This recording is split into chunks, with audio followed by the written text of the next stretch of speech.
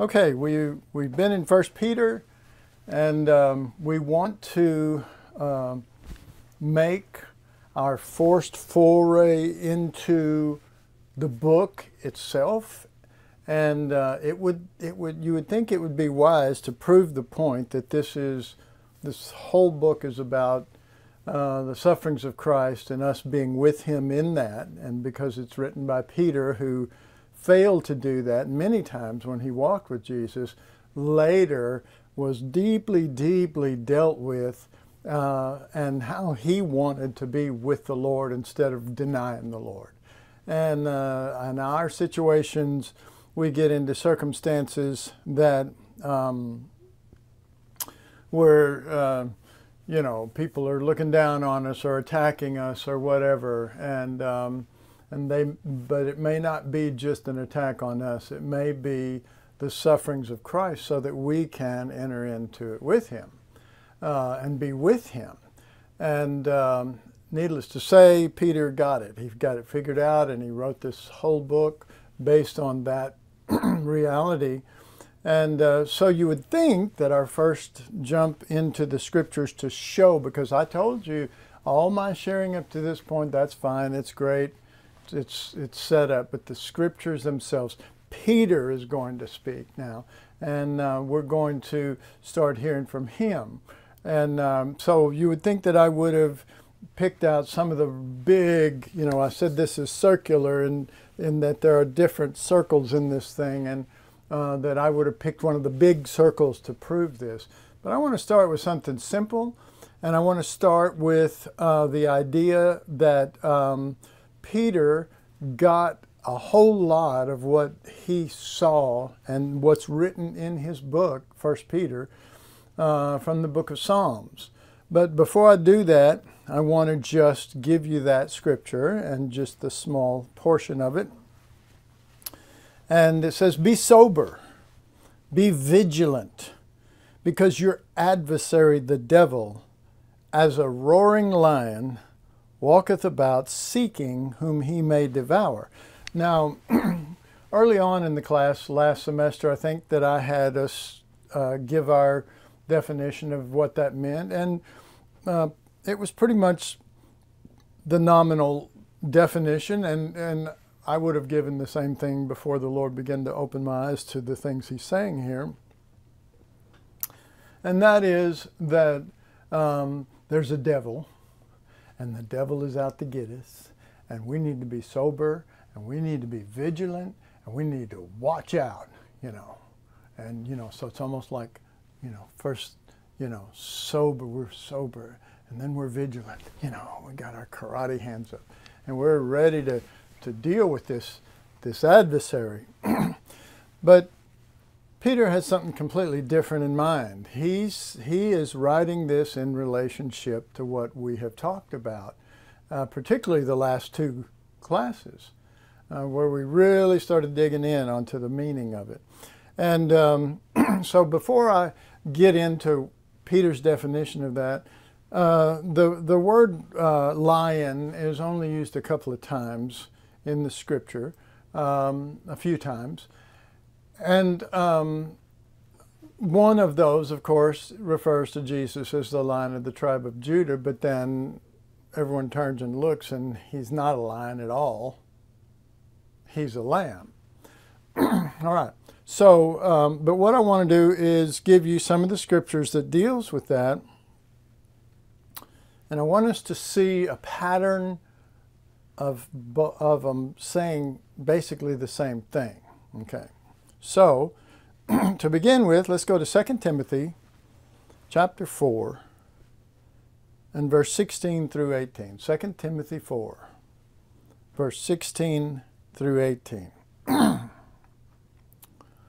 And this is Paul writing to Timothy, and he's writing about the fact that when he was brought before the judges and brought before in Rome, or that he had to give an account for what he believed and stood for, and this sort of thing. And so he's addressing that.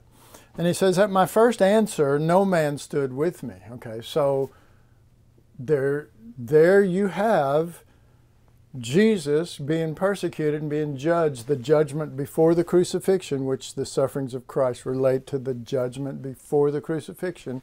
You have Paul going through the judgment, and you have everybody forsaking him just like the disciples did. In fact, that's what it says here. No man stood with me, but all men forsook me. Okay, so that's exactly what happened with Jesus, and all of the disciples except John was there.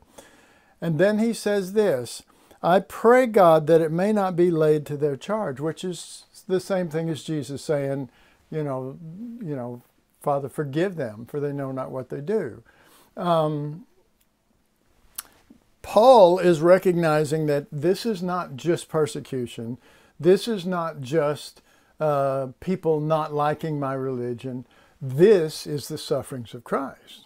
Okay, so he's responding in kind to that. And trust me, Paul has plenty of this in his writings too, but it's strictly what 1 Peter is about, what Peter's trying to set forth in 1 Peter.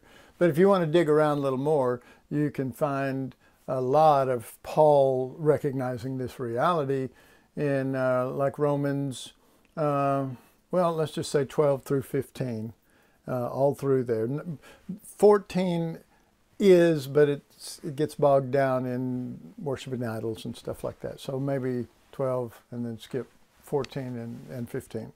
Anyway, so here he is. He's in a situation, and he's recognizing that this isn't just hard times or people being mean or, unfair things going on here. He recognizes it, and by recognizing it, he says, no one stood with me. They all forsook me, just like what happened on Jesus on the cross. And I pray that it won't be laid to their charge, just like the Lord, okay? So, verse 17, notwithstanding the Lord stood with me and strengthened me, that by me the preaching might be fully known, and that all the Gentiles might hear. And I was delivered out of the mouth of the lion. Okay? Now this isn't the devil going to attack him. The mouth of the lion represents those who, and we'll get into this not tonight, but we'll get into this. May I just give you a hint under the topic of the stone that was rejected. We'll get into this, and we'll see that to fellowship with Jesus in his sufferings, first of all, it can't be about your sufferings. It's his sufferings. Second of all, it's going to include people that are talking bad about you, lying, doing all this kind of stuff and that. Now, people can do that about you because you deserve it, because you sowed enough of that yourself to get a bunch back. You're just reaping what you're sowing. Don't call that the sufferings of Christ. If you know that you've totally shut your mouth and that you were at peace and you were with the Lord through the whole thing, then be with the Lord then. But don't be one of those that is going to now start desecrating the sufferings of Christ, okay?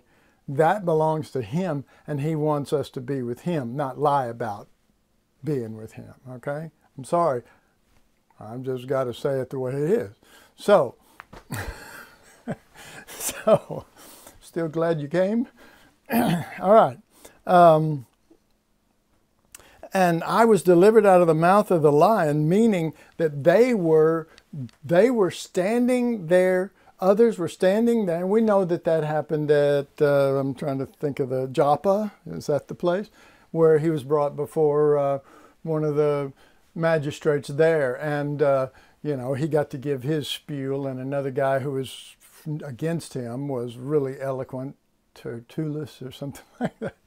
Anyway, and aren't you proud that you have someone so deeply knowing the scriptures that anyway, it did happen there. And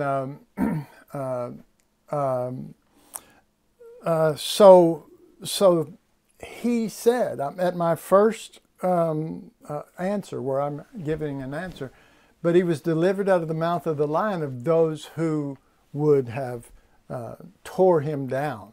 And let me just say, not just tore him down publicly or whatever, but the work of the enemy as the lion working in people to get to Jesus is well,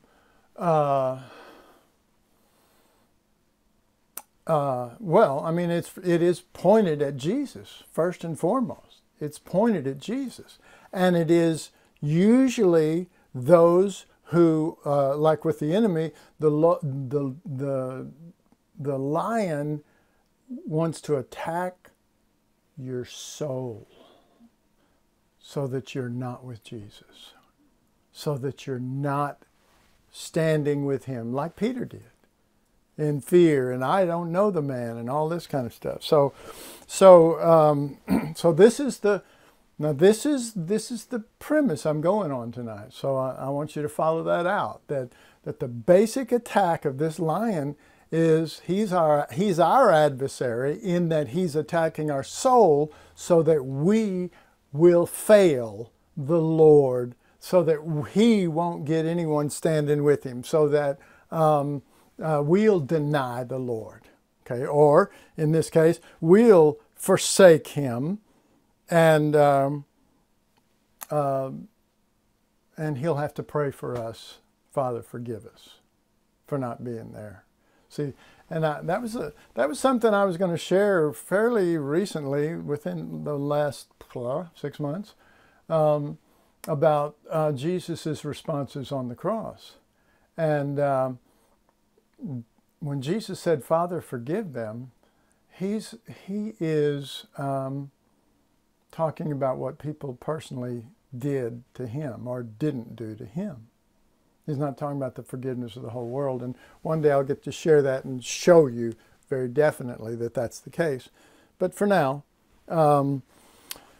so he says in verse 18, well, at the end of verse 17, delivered out of the mouth of the lion, verse 18, and the Lord shall deliver me from every evil work. All right, does that word, every evil work, sound familiar? It's all through 1 Peter. And the definition of that evil work is yet to be fully discovered, but it's a big deal because it's so used. Evil, you've got evil doers, and you've got evil speaking, and speaking evil, and you got a lot of that in there because it's part and parcel of the sufferings of Christ on that end of it, the enemy's end, toward him and attacking you so that you won't be with him. Not in this way, not in this way. And one of the things that I've said, and you notice the use of the word gold, and we'll probably deal with it, but I have called this, based on what I think Peter's mind is and his use of it, is that to be with the Lord in the sufferings of Christ is the gold standard. There's nothing higher. Certainly to Peter, it's the gold standard. It is higher than, just giving yourself as a martyr or doing a great ministry or whatever, because an example might be of that is Mary Bethany, who gave herself to Jesus 2 days before he died, and everyone was talking against her and everything, and she probably knew that she was going to get a lot of flack, and worse than flack, and sure enough, even the disciples are joining in, and they're being the evildoers. They're being the roaring lion that's roaring out these accusations. And she didn't run away, and she didn't falter to the end. So I think that I think that situation was a clear example of the sufferings of Christ. It really wasn't about her. It was about Jesus. One of them said, well, if Jesus knew who this was, All right. So shall deliver me from every evil work, and will preserve me unto the heavenly kingdom, to whom be glory. All right. Anybody remember the pattern? The pattern is that you begin to be accused. Okay, you can call that the roaring lion. You can call that evil doers who are accusing you, but it's really the sufferings of Christ. And when we get into the big scriptures that just say it, then you'll be able to see it. But the Lord told me to start with this one. Then there's a, that person had a hope to bring God glory and to glorify Christ. So they willingly enter into that. And they do it in the right spirit. And their hope is that I will be able to withstand the roar of the lion, which represents the multitude, or the evil, those who will speak evil against you, which is another phrase used over and over in 1 Peter. But then if all of those things line up and then you go through that, at the end, there's going to be this glory, to whom be glory forever and ever. Amen. Okay? So that's Paul laying it out. This is the sufferings of Christ. No man stood with me. Next, all men forsook me. Next, don't lay this to their charge. Next, I was not moved by the roar, the mouth of the lion. I was delivered out of the mouth of the lion. I was not moved by that. My soul was saved. Now, you think I'm throwing that in and da-da-da? No, we're going to talk about that. Okay? And now he's coming out of it, to whom be glory. And this is eternal or heavenly glory, not just earthly things that you did good, that your name's written in the book of good deeds, Okay. Now, let's go to Revelation chapter 13. Revelation 13. And let's look at verse 2. And the beast which I saw was like unto a leopard, and his feet were as the feet of a bear, and his mouth as the mouth of a lion. Okay, so that's exactly what we're going to see in a lot of scriptures here, that it is the deliverance from the lion, and the mouth of the lion is that you don't let it get to your soul where you give up, or you faint, or you deny the Lord, or you whatever, all that kind of stuff. So let's see. And his mouth as the mouth of a lion, and the dragon gave him power. Okay. So that's exactly the kind of deal this is. The dragon is giving power to the lion mouth to break us down and make us protect our own flesh, or protect our own reputation, or protect how we look, or how people will think of us, or all this kind of stuff, instead of just being with Jesus. Okay? And guess what?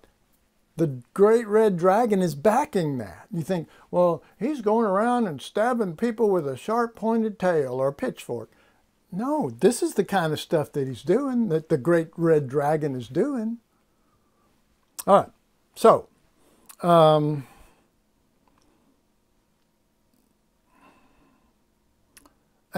his seat and great authority. Okay, now let's go down to verse 5. And we'll read 5 through 9, still in Revelation. And there was given unto him a mouth, speaking great things and blasphemies, and power was given unto him to continue 42 months. Okay, so 42 months is a long time, folks. I mean, what is the deal with that? I mean, why is the power continually given to the mouth of the lion, as it were? Why isn't it given to gather iron and make chains and put people in chains, or throw them in concentration camps, or all this kind of stuff? I mean, it's kind of interesting to me that one of his greatest things in the book of Revelation is his mouth, and trying to break down the saints. All right? So, And he opened his mouth, this is verse 6, Revelation 13, and he opened his mouth in blasphemy against God, to blaspheme his name and his tabernacle. Okay. Would you call that the sufferings of Christ? Would you call that an attack on you or him? On the Lord. This is time to be with him. This isn't time to be whining, well, why are they attacking me? And I've been good, and I was, I didn't do something wrong. It's not about doing something wrong. I mean, you need to have not done something wrong. 1 Peter, it's all in there. Don't be going through this because of what you did wrong. Be with the Lord. Be with the Lord. All right.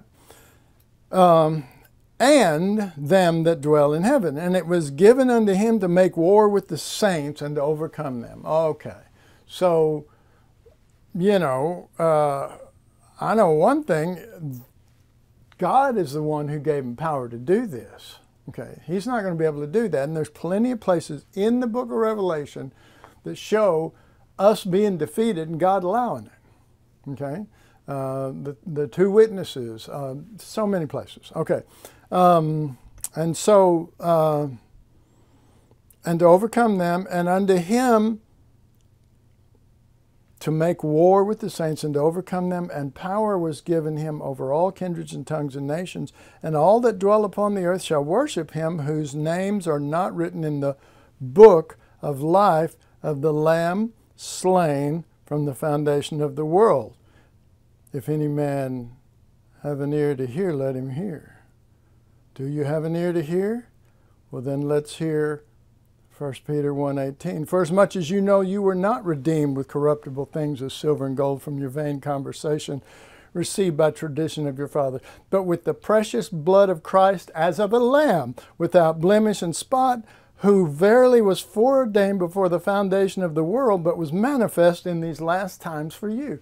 It's the same thing. Okay, written in the book of life of the Lamb slain from the foundation of the world. That's from Revelation 13, verse 8. Who verily was foreordained before the foundation of the world, but was manifest in these last times for you, is in 1 Peter chapter 1. Is that a coincidence? No, it's not a coincidence. It is that they were given power. The enemy was given power to overcome them in the natural, but not to overcome their soul where they wouldn't be with the Lord. That's what God's after. That's why God would allow it. Why did God allow Jesus to go to the cross? For that very same thing. Because this is the gold standard to God and to Jesus and to the Holy Spirit. All right. So, notice also in 1 Peter when I read that, it says, but was manifest in these last times for you. Okay. So, we'll eventually get to this in the first chapter, and we'll go over it. But let me just say to you that there is a lot of different words used to say the same thing when it talks about the last times or the last days, and we always think that's at the end of, the apocalypse comes and then, we're living in the last days. But that's not the way Peter uses it. Peter uses this theme, and it's a theme throughout 1 Peter, where he uses these different words denoting the end of the trial, the end of the sufferings of Christ, that you have passed through it, and that there is a lamb that was manifest. It was foreordained before the world, but it was manifest in these last times. And Jesus had someone who stood with him. And the truth is, I think I mentioned this last class, but you can't withstand that without Jesus' nature in you. Okay. So Jesus is in heaven rooting for you. Jesus is with you in the trial, and you're with him. Jesus is in you so that Lamb Spirit can verily be manifested in these last times, and it be something that was glorious before the foundation of the world. What? A lamb slain. the spirit of what God is, when every temporal thing, I mean, think about the coronavirus and how, you know, you're reduced down to whatever's around you and whatever like this. But imagine if just God just said, okay, now I'm going to only leave what's eternal. Poof. Well, all this stuff would be gone, and there would only be, and it wouldn't be Jesus the Savior as most people know him. It will be the Lamb that was slain, yes, to save him, but it would be a Lamb nature that gave himself, that God honored and exalted. Okay? So, we're not making a lot of progress here. Okay, so now let's go ahead and re-look at 1 Peter 5, starting this time with verse 5. Okay, likewise you younger, submit yourselves unto the elder. Okay, so this looks like it's about submission, okay? Yea, all of you be subject one to another, and be clothed with humility. For God resisteth the proud, and giveth grace to the humble. Okay, so this sounds like it's a theme of submission, and that's not what it's about. It is about being, if somebody is an elder and you're younger and they're telling you what to do and you're this and that and you feel oppressed or whatever, he's putting that in the category, and we're not supposed to be getting into this part yet, but I just want to warn you that this is not going to be what you think it is, and it wasn't what I thought it was either, because he's saying, therefore humble yourself under the mighty hand of God. This is the hand of God letting something overpower you, letting something be stronger than you, letting something attack you if necessary, and it'll go into wives and husbands and everything else, and it'll be the same thing. Okay, so he says, but be clothed with humility. In other words, have the Lamb spirit, for God resists the proud. If you're going to throw that off and say, I won't, this is just the devil, or this is just a bad leader, or this is just a bad, husband, or whatever, and not be with the Lord in that, then he's going to resist you. And you're going to, he's saying, this is the mighty hand of God. Humble yourself under it. Okay? That he may exalt you when?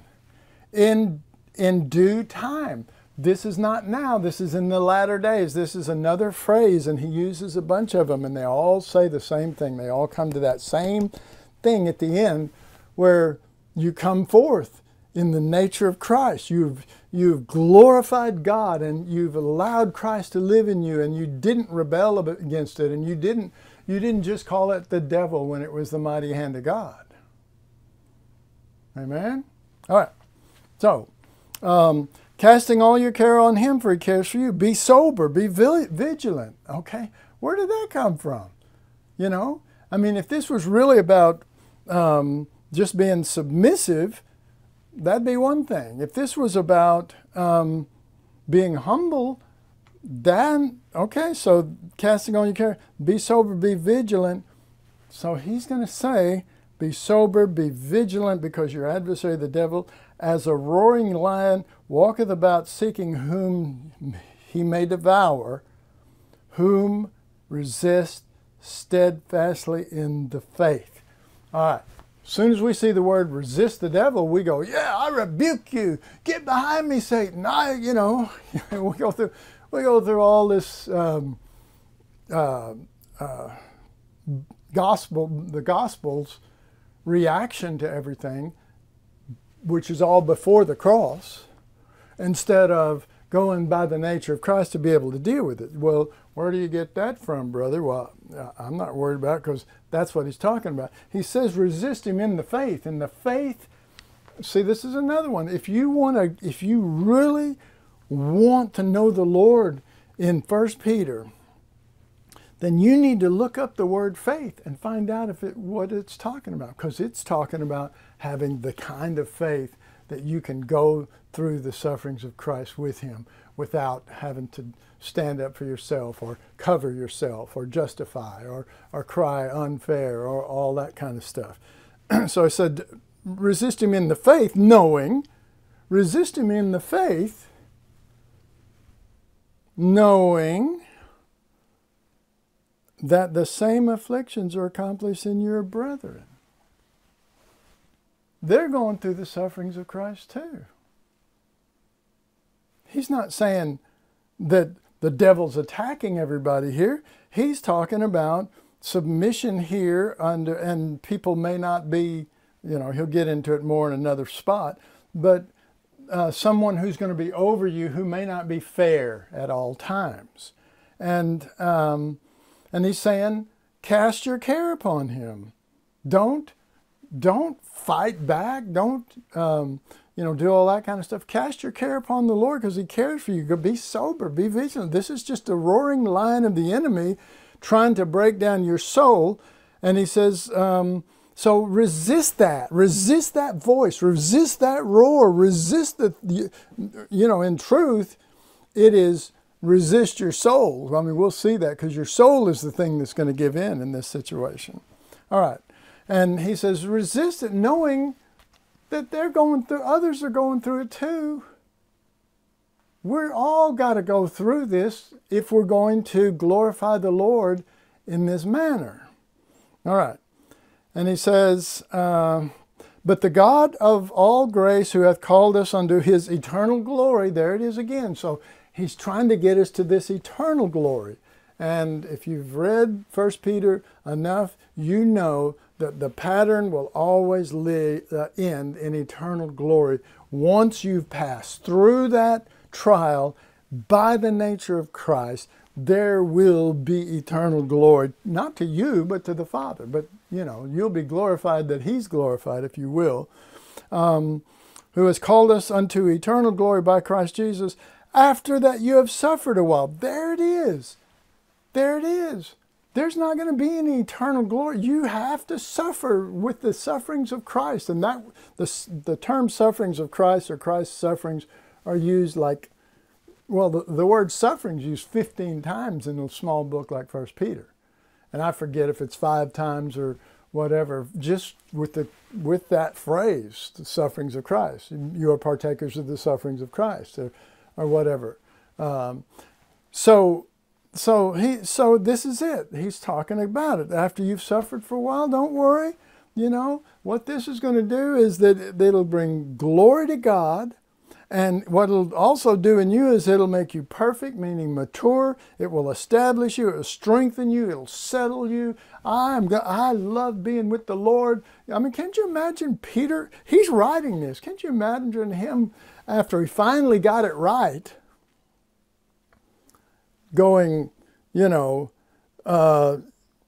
praise God. Let me tell you, he's like talking, let me tell you, after you go through this and then you've come through that last time there, at the end of it, that there will be this thing in you that will establish you, it'll mature you, it'll strengthen you, you'll be settled, you won't be flailing around like a fish out of water, you won't be fighting like a ninja trying to get everybody off of you and all this kind of stuff. You'll be able to stand with the crucified through those sufferings. All right. Now, what I want to do is, and I said this many classes back, that Peter got so much of what he says in these books, he got it out of the Psalms. And so what I want to do is, here's one thing we've already done.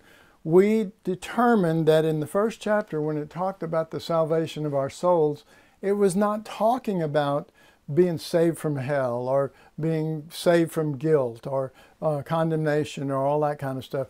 It was talking about saved from our soul exploding and flailing and arguing or justifying or going into self-pity or all the things that our soul will do to look better or feel better or at least, say, well, this is all unjust. This shouldn't be happening to me. I'm such a good person. Okay. The Lord will be the judge of that. All right. So I want to go to Psalms if you will, please. And let's look in Psalm 22. And here's some things we're going to find out in Psalm 22. We're going to find out about the roaring lion. We're going to find out about soul salvation, meaning when you're in the sufferings of Christ, you don't give in and, make it personal, and you don't fall asleep while Jesus is over there praying in the garden. You get up, you go over, you throw your arm around him, and I say, I'm with you, and I'll be with you through the thing. And then you go into the trial, and you say, I'm with him, do to me what you want to do. And of course, Peter was the one who was hung upside down on a cross eventually. Okay, well, clearly he got it.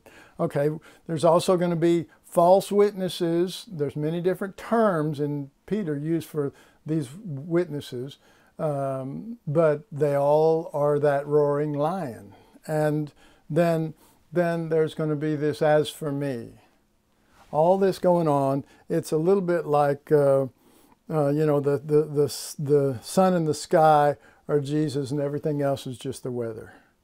It talks about all these roaring lions, this soul salvation, these false witness, all this stuff. But as for me, I'm just with the sun and the sky.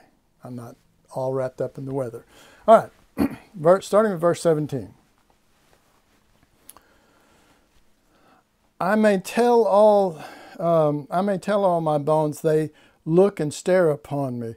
They part my garment among them and cast lots upon my vesture. Okay, so who is this? This is David writing this. Who is this referring to? This is referring to Christ. Who is it referring to in you? It's referring to Christ in you, the Lamb in you.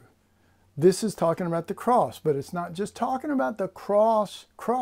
It's talking about the things that you go through before the cross. All of the judgments and all of the beatings, all of the false accusations and all of the trial. Okay, so verse 18, they part my garments among them and cast lots upon my vesture. But be not thou far from me, O Lord, O my strength. Haste thee to help me. Deliver my soul. Oh my God, listen folks, he's saying don't be far from me, and we're going, oh, I need to feel your presence, or I need you to touch me, or I need you to stop the enemy and deliver me from the enemy. He says, be not far from me, you who are my strength in this situation. Be not far from me. Make haste to help me deliver my soul. Okay, so here he is. He's in this situation, and we're going to see this quite a few times. But we're in this situation where the soul is, they're in the sufferings of Christ, and you want to just, blame somebody or get out of it. You want deliverance. But the Lord, because this is talking about the Lord, they parted my garments. They cast lots. The Lord wasn't asking, get me out of here. And the Lord in David wasn't asking, get me out of here. And the Lord in, the list that I have of you, 23 people watching right now, are not asking, get me out of this situation. Your need, the need. The need is, Lord, deliver my soul. I need soul salvation right now. Save my soul from this. Deliver my soul from the sword, my darling from the power of the dog. Save me from the lion's mouth, for thou hast heard me from the horns of the unicorns. Okay, save me from the lion's mouth, deliver my soul. That's going to always be the theme. That's going to be 1 Peter's theme.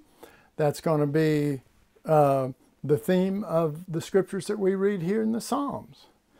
All right. So I am just having a feeling that I am dumping a whole lot on you, and I know I've got a lot more, and I don't want to just keep going. I want it to become precious to you.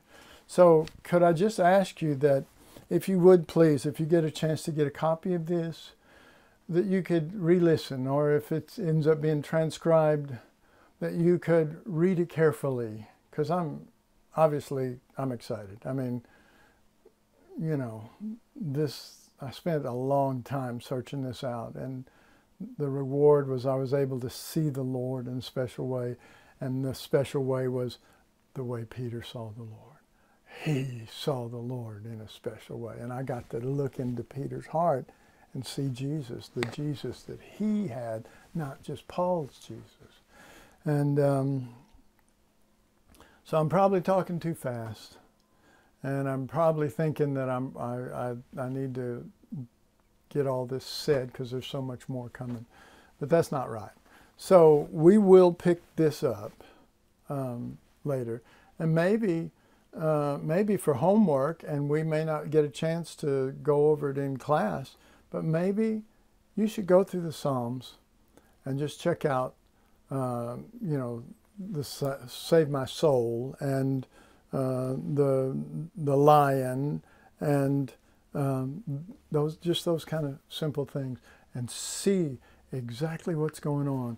Obviously, this has to do with the cross because it's quoting stuff that happened to Jesus on the cross and before the cross. You know, I mean, the judgments and the treatment and the taking of his garments and the, you know, stripping him basically naked and hanging him out open, all this kind of stuff. And so we're not just hearing a psalm. We're not just hearing something foreign to 1 Peter. We're hearing from the crucified himself.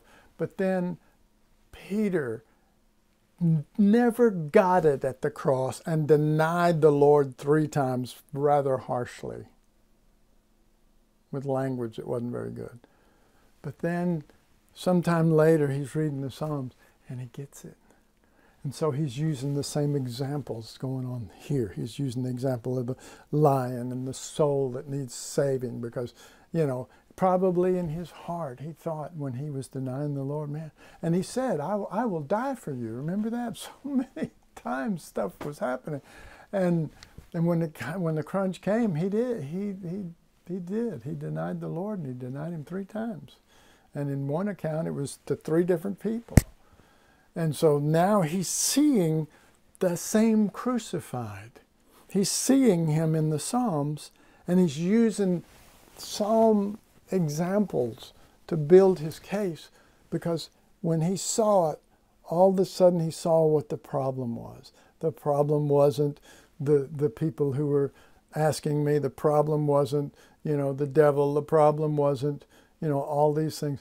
The problem was my soul. I quivered under the pressure of it, and I wasn't with Jesus when he needed me to be with him. And can you hear Peter saying that and going, and that's not going to happen ever again. And I don't know the examples that came up when they hung him upside down on the cross, but beforehand they probably said, you know, we're going to hang you on a cross too if you don't deny him or something like that. And he said, I'm not worthy to be hung on a cross like Jesus. Hang me upside down. I'm just with the Lord, you know, but I'm not that with the Lord. It's his life, his nature, not me. So,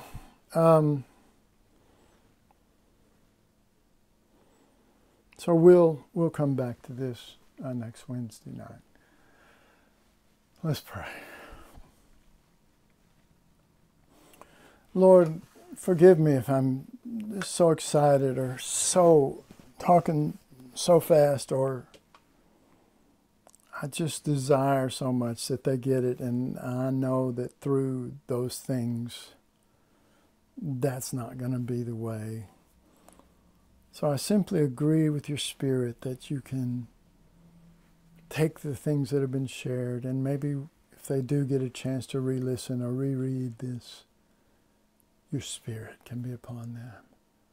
You can show them that it is clear-cut patterns over and over in 1 Peter, and that he got them clearly after we get through with all of the angles, how many of them came out of the Psalms, that he saw Jesus, that he saw Christ crucified. So, Father, I pray you'll bless them, and they love you. They're here in this class, although it's not a class to almost all of them. It is a place that they come and say, I want you, Jesus. So I just pray that you'll fulfill their desire and their hunger, and that you will open 1 Peter to them, that you'll open Psalms to them, that you'll open your heart to them, and let them see these things as they are eternally, as the gold standard of your heart. Father, I ask it, not in my name or my goodness or my ability to make it clear. I ask it in Jesus' name. Amen.